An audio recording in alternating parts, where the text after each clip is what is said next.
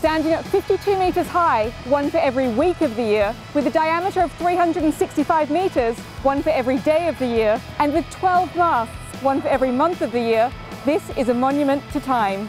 This being London's O2 Arena, which in the summer of 2017 is celebrating 10 years of private ownership under AEG. Abandoned after celebrations to welcome in the new millennium, this giant white 22-acre tent was rescued by the Sports and Entertainment Group, who saw its potential as a multi-pronged leisure offering. Unloved and criticised for being a shameful waste of taxpayers' money, the venue spent 6 years mostly vacant and without a clear purpose before AEG stepped in 2007. People want to have a place that they can go to, that they can have good food and beverage, they can have good entertainment, they can have a drink, after the show. So I think we create that kind of a destination that people look for and have a complete night out. And the crowds are coming.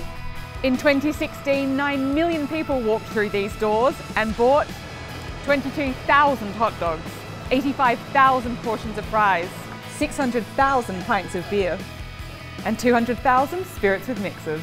AEG has big plans to complement the nighttime attractions with daytime draws. It's currently building out a 200,000 plus square foot retail emporium sporting a designer village outlet.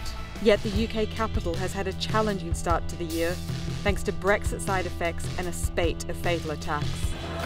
At this time of heightened terrorism alert, security is a top priority. AEG's Miserandino says that security procedures are top of mind and continuously being revised. I think that is going to be part of our lives in the future, particularly for entertainment experiences. We need to make sure that people feel safe. Perception is reality.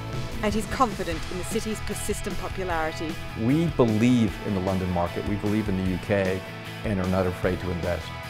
Aside from eating, drinking and shopping, visitors can clamber onto the roof for a view of the city.